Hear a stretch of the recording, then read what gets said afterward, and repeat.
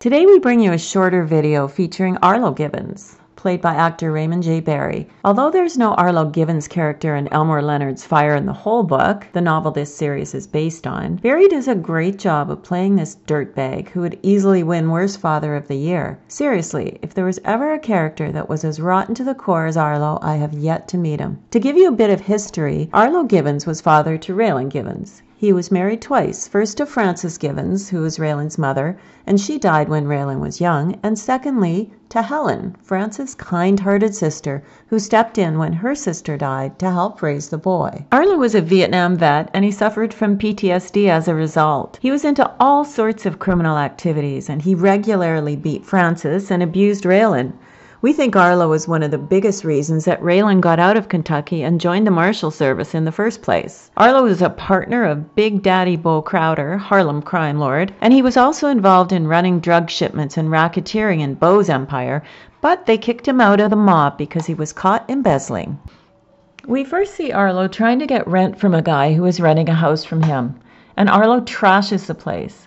I mean, at the time, he didn't know Perkins was a drug dealer, but he accidentally discovers a drug cache in a hidden compartment in one of the closets, and of course, he steals the drugs. The sheriff tries to smooth things over between Arlo and Perkins, but Arlo isn't having any of it, and he ends up in jail for assault. Give me my goddamn rent. You know the drill, Arlo.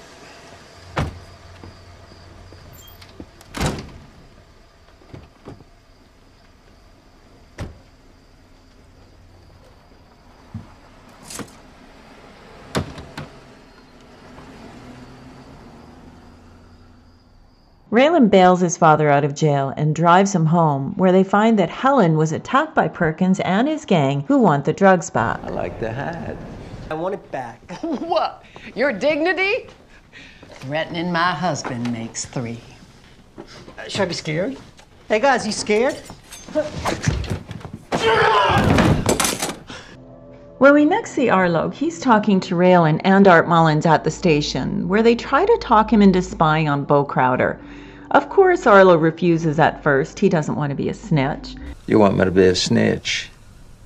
It's astounding to me that you're just now realizing that's why we're here. What's it pay? But then he appears to relent and agrees to meet with Bo.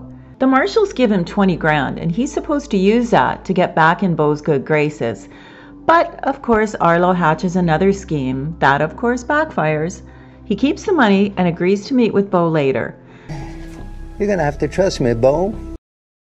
Bo has a right to be suspicious, and when they do meet, he tells Arlo that he needs him to give up Raylen so that Bo can get back in the good graces of the mob.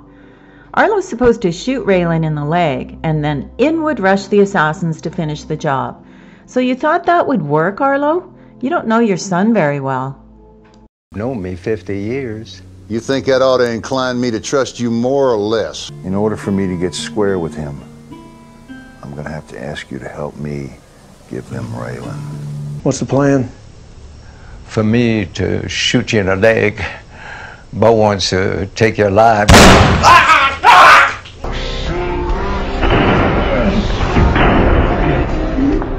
Well, when that little plan goes south, Arlo's put under house arrest and has to wear an ankle monitor until he pays back the 20 grand he took from the marshals. But of course he can't even get that right.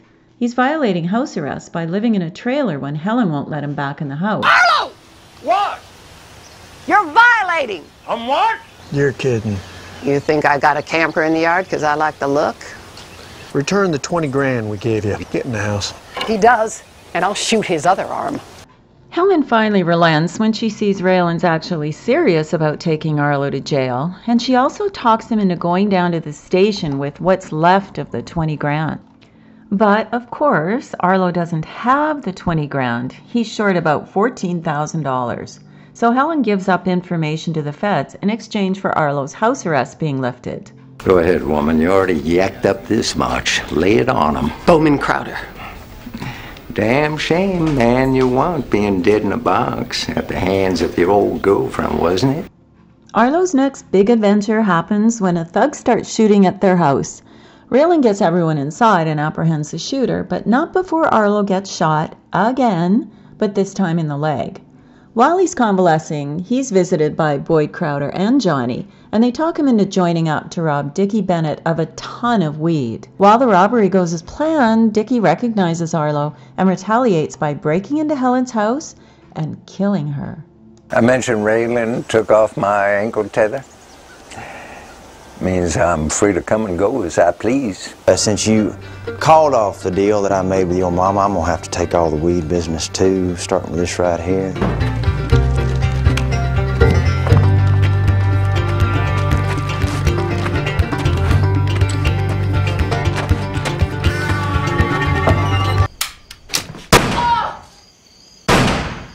And of course, Arlo won't take the blame for Helen's death himself, and he tries to blame Raylen instead, which doesn't go over so well. You think it was the Bennetts? You killed Coover. Now your aunt is dead. You suppose that's a coincidence, lawman? So it's just Dickie you're after then? And so it goes with Arlo. It's the same shit over and over again. He seeks revenge against Dickie, which fails. You're not gonna arrest me.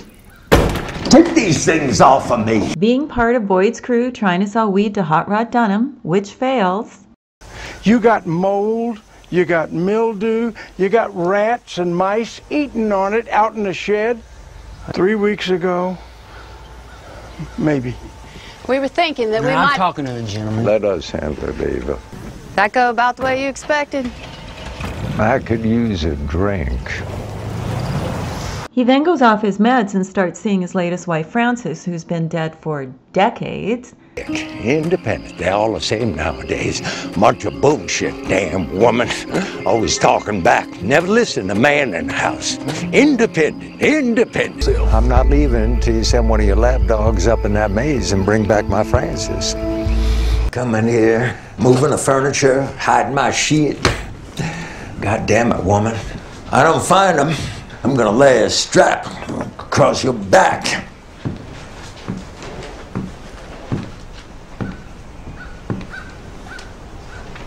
Who are you talking to? Sneak up on a man like that, a good way to get yourself shot. By you and your boxer shorts there? I think I got the drop on you this time, Arlo. The hell do you want? And not only Frances, he has a vision of Helen scolding him for not getting revenge for her death. Here you sit, head hung like a piebald mule. You bite your tongue, Helen. Put you in here to rot, while he takes what he likes and leaves you the wishbone. God damn it, Helen. I said shut your mouth! Arlo! Did you take your meds today? He tries to shoot his son again and fails in a huge way when he shoots Trooper Bergen.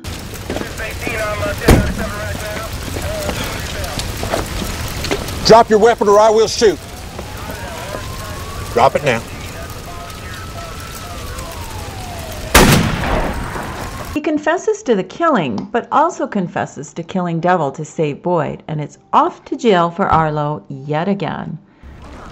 Same reason you did what? Yeah, I killed Devil. We are done here, Art. No. He was ready to take Boyd out, and I took him out first. So you killed Devil? That's right. Why'd you do it? I did it to protect Boyd. First, I killed Devil, then I killed the trooper. And while he's in jail, he slits the throat of a guard getting a bit too curious about a mysterious canvas bag hidden in his house containing information about Drew Thompson. Well, at least the name Waldo Truth. My advice, just put that bag back in the wall and forget about it. I didn't say it was in the wall. That your son, the marshal, came to see you? Why? Saw him bring in some bag. Because I heard about a bag like that once before. Could be worth some money, old man. We play our cards right.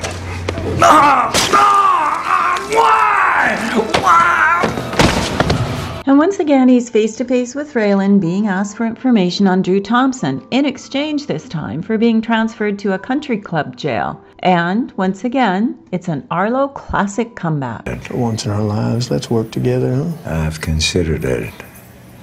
Eat shit. But he's not in jail for long. Just long enough for Hunter Mosley, who was a friend of Drew Thompson's, to attack and fatally stab Arlo. And so he dies. No redeeming qualities, no one left who cares about him at all, a horrible husband and an even worse father. And his final words to Raylen are no surprise. Closer. Kiss my ass.